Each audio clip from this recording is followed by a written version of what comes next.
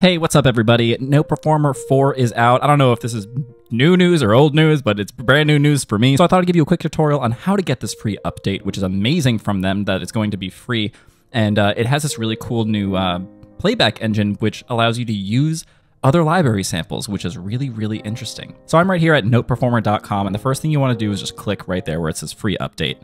And you can hit proceed to download. And that's going to open up this page where it tells you all about the new stuff, all about the playback engines, and you want to put in the email. If you already have NotePerformer, get the email address that they sent you the previous links to when you initially installed your current version of NotePerformer. Get that email, put it in here, and then you're going to get an email that looks like this. It's going to say Wallander, it's going to be downloads, and then choose one of these links, the one that's for your operating system. I'm on a Mac, so I'm going to choose this top one right here. So we're going to click allow, and now that's downloading. Wait, let's get it. Chilling, waiting for it to download. All right, now that that's downloaded.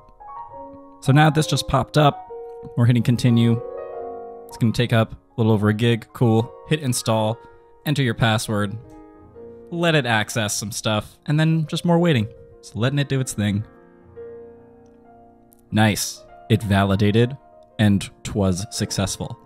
So now that's it. We're gonna move everything to the trash. So now all we need to do is boot up Sibelius, or your notation software of choice.